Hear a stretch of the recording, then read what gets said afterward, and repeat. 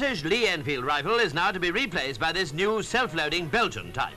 As an officer explains, it's an easy weapon to produce from the production point of view, it's easy to learn to use, and it's very simple to maintain in the field. Now let me show you the Sergeant Major stripping it.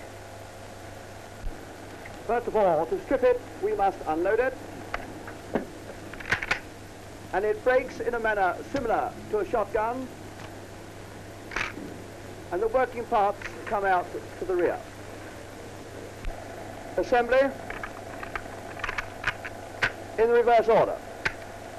And that is all there is to it. quite clear?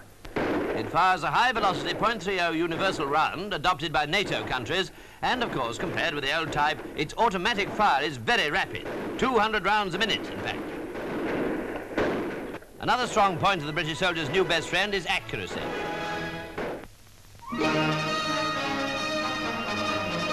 At the Chicago